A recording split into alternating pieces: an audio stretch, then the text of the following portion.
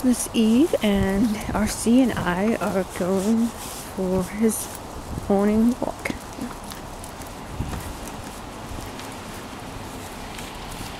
So we're going to try and do a true vlogging session today. Like everyone, it's Christmas Eve and I've left a lot of things to the last minute. So one thing I have to do is go to Fred Meyer's, which is like a big chain out here that sells everything. And I usually walk there because that's what I do in Portland. I walk everywhere. I don't have a car, but everything is really close and everything's built so that you can walk. So it's about a 10-minute walk. It's just practically at the end of my street. But I have to go there because I have to pick up ingredients to make a cheesecake. And I usually make a cheesecake for a present for someone, my friend, every year. So I'm gonna do that, and then I'm gonna make another cheesecake if I can for the family that I'll be spending Thanksgiving. It's not Thanksgiving, I'm not awake yet.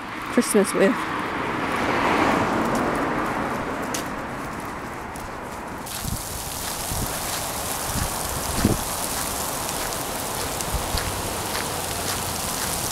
Wow, look at this. It is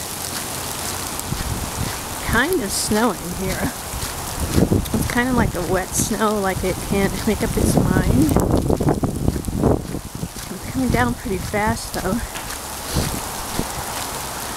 And it's still very cold here.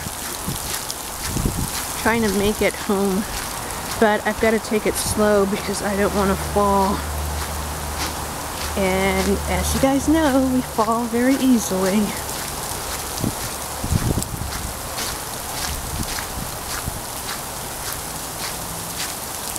Check out this house. It's got like a secret garden. I don't know exactly what it looks like, but I'd love to go down there. It usually has a fence that's closed, so you can't even see that.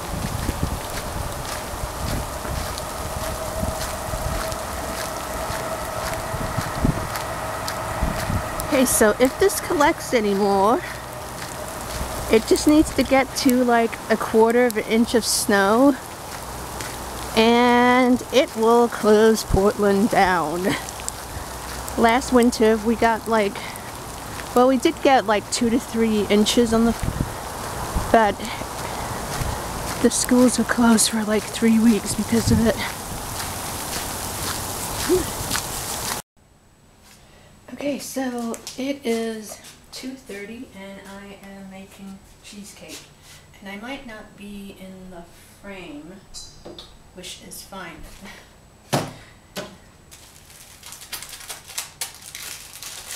Okay, so I just put the oven on to 375 and I'm a little bit overwhelmed about making this cheesecake. Because tomorrow's Christmas and I have to make 2 of them, and I usually have a little bit of help if it's a Christmas cheesecake because it's kind of tiring for me to cook. I try to cook as much as I can, but it's just for some reason one of those things that's really hard for Parkinson's people to do, and it is going to be extremely hard for me to talk and cook at the same time, so I might be kind of silent for a little bit of time. So now I'm making the part that I hate, which is making the base. And it's just because you have to grind these graham crackers into little pieces, and it just takes me forever. Usually this is definitely the part that I get help with. Sometimes I can find the brand of graham crackers that are already like crumbled for things like this for cheesecake, but I didn't find it today. So here we go. I'm gonna need 1.5 cups. Baking bowls need more. face that they say. So I'm just gonna make all of these. A quick update. I was making cheesecake for about 5 minutes, but I had to stop. And I had to stop because I realized I wasn't getting anywhere with graham crackers and doing that, and it was getting kind of overwhelming, so I just stopped. Not that I'm giving up, it's just that I realized it's going to take a whole lot of energy to make that cheesecake, and it's like energy that I don't have. It's like 3 o'clock. My next dose of med is due at 5, and I think I took a 2 o'clock dose, so maybe that hasn't just kicked in yet, because it's about 10 minutes to 3. I keep looking at the clock. Yeah, it's 10 minutes to 3, so it's possible that my meds just aren't working right now and they'll snap in about 3 o'clock. Let's hope. But chances are I'm probably not going to make that cheesecake today. So that's what gets kind of frustrating about Parkinson's. It's just a collection of everyday things that you can't do, and they don't seem like a big deal, but once it's like a lot of things strung together that you can do, it kind of gets frustrating. Like, I'm just cooking a cheesecake, but like I said earlier, cooking is one of the hardest things to do. So I'm going to do something else right now. I don't know what, though. Look what I got yesterday in the mail. I have my, I can't say it, Capacua powder, which is better known in the Parkinson's community as Mucuna Pruriens. I'm not really good at Sanskrit. I never was, even though I'm an Ayurvedic health practitioner. But yeah, I got this bag in. I think it's like half a pound, and it's from Banyan Botanicals, and it's an Ayurvedic company. And I've seen lots of people try this in the health forums that I look at, so I thought I would give it a try. And I've seen a lot of questions on the company Banyan, and I know from an Ayurvedic perspective that it's one of the most, or the most used vendor for Ayurvedic herbs. Ayurvedic herbs are kind of not regulated and are really hard to obtain in the US. But as far as I know, this is the only herb company in the US that actually tests the herbs to make sure that there is no lead and other things, but they track that according to whatever the US standards are. So I don't know what that means. The US standards may not be that strict. But anyway, they do test their herbs. A lot of companies don't test the herbs. I get it from Banyan because I'm an Ayurvedic practitioner, so I'm kind of familiar with their herbs. They only sell herbs that are used in Ayurvedic practices, and they only use herbs or sell herbs that are sustainable, meaning that, especially with something like Ayurvedic medicine or Chinese medicine, they use a lot of herbs, but a lot of the herbs can only be grown right now in certain conditions in China or India or someplace that's someplace else that's real warm. So the plants or herbs that are grown elsewhere may not have the same medicinal properties as the original herbs. So they test all that. So I'm not endorsing this company. I have nothing to do with this company, but I do think from my perspective, being an Ayurvedic practitioner, that it is a good company to obtain this herb from. So I'm going to be doing a lot of videos on this coming up next year. It's one of my goals because, well, one, because I want to see if it works. Two, because I'm interested because it's an Ayurvedic herb.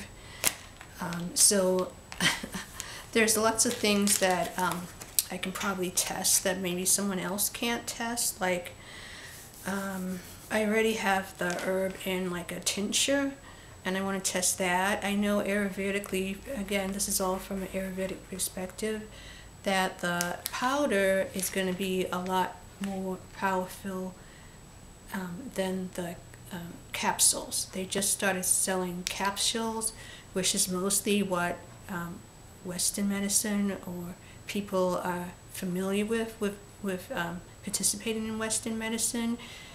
Most people in the West do not like these powders because they don't taste good. But from an Ayurvedic perspective, they're more powerful because they go through the digestive system, and they're Ayurvedically more safe. But that doesn't mean that you're not going to have any side effects, and it also doesn't mean that this can be used by everyone. So the dosage is a big thing I'm going to try out, because like there's a lot of different people talking about different doses. I've seen like 1 tablespoon, and I'm not sure if they're talking about 1 tablespoon totally for the day or 1 tablespoon for each dose, but 1 tablespoon is a large amount. Ayurvedically, we would only use, like this says, half a teaspoon twice a day. So that's a pretty safe amount. So I'm going to start with a small dose of this. I'm also going to run this past my neurologist, because my next checkup is pretty soon. It's like the first, I think it's the third or the 3rd week in January. So I am going to check with them, and that's what you should do when you try anything like this, any kind of herb. You have to run it past your primary or your neurologist, because herbs, although they're very powerful, they can interact with your Western medicine. So if you're not on Western medicine, you kind of have more freedom, although I would make sure that you're also consulting with someone like an Ayurvedic counselor, a doctor, or like if you're going through like the Chinese system, a Chinese doctor, a naturopath, an acupuncturist. So it's kind of risky when you're just doing these herbs by yourself, but it's definitely a little less risky if you're not on any medication right now or not taking other supplements. When you're taking other things, then it gets a lot more complicated. So if you're taking other things, if you're taking Cinnamate right now, or any other variation of the medication that they give us, then I would not, I would not just test this. I would make sure to check with my doctor first. But we both know that the neurologist and the primary care, I'm not so sure they're going to want you to try this. Or, probably they're not going to know too much. This is like an herb that's used in Ayurveda. There's not many doctors that know too much about Ayurvedic medicine. They might not even know anything about it or have heard that there's other types of medicine. So probably they're not going to recommend it. But at least you kind of got their thoughts on it before you do something yourself. So that's all I'm going to say right now. I've got a lot more to talk about, because I'm going to try this in water. I'm also going to try it in ghee, which is clarified butter, which we use a lot Ayurvedically. I have books that also suggest that you use it in milk and honey, so that it's more nurturing to the body.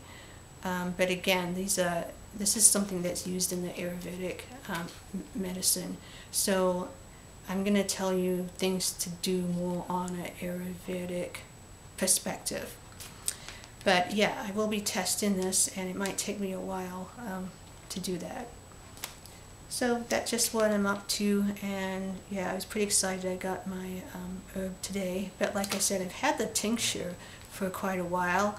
The only thing I don't like about the tincture, and the tincture is like the herb and alcohol, but I don't know how much of the active ingredient, which is the levodopa, I don't know how much is in that, but I could probably calculate that for you or ask someone. So the only thing I don't like about the extract is that I think I'm going to go through too much of it, so it's not going to be really cost effective for me. Although, to be honest, I could make my own tincture. They're not really that hard to make. Maybe that's something down the line, or rather down the road, that I can make in a video. But the powder's really cheap or inexpensive. So anytime you get like powdered herbs, and a lot of the Chinese and the Ayurvedic herbs, Ayurveda is based in India, the herbs really aren't that much money. I mean, some can be, of course, costly, but compared to Western medicine, they're a lot cheaper. Like this bag is going to last me a long time, and that's only half a pound, and you can get up to a pound of it. So anyway, I'm rambling now, so I am going to sign off for today on that.